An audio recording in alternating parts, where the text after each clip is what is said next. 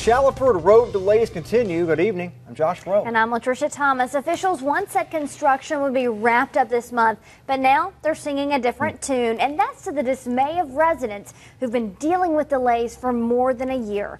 News Channel 9's Mikaya Thurmond joins us now with the latest. Mikaya.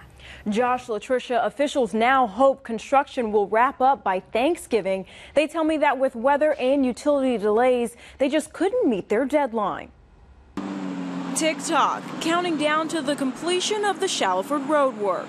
I'm just ready for it to be finished. I'm ready for it to be ready to go. But today, one TDOT spokesperson tells us they've hit a bump in the road. The initial projected date was September 30th, but our contractor on the project ran into additional utility issues while he was out there, and it's put us behind. So far behind that Jennifer Flynn says she can only hope it's completed by Thanksgiving. This particular project had a lot of utility issues from the start. That's the problem with a project like this that you do in an urban area. There's a lot of utilities and to relocate.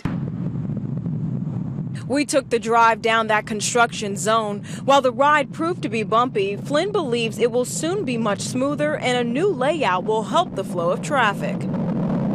The new Shallowford Road will have one lane in either direction with one continuous turn lane. I know things come up as they get finished and try to get finished with everything, but I wish they would have looked at everything before they started. While TDOT works out the kinks, drivers tell me they are growing impatient. It's extremely dusty right now because we hadn't had any rain, and then whenever it rains, we have puddles of water. Every day.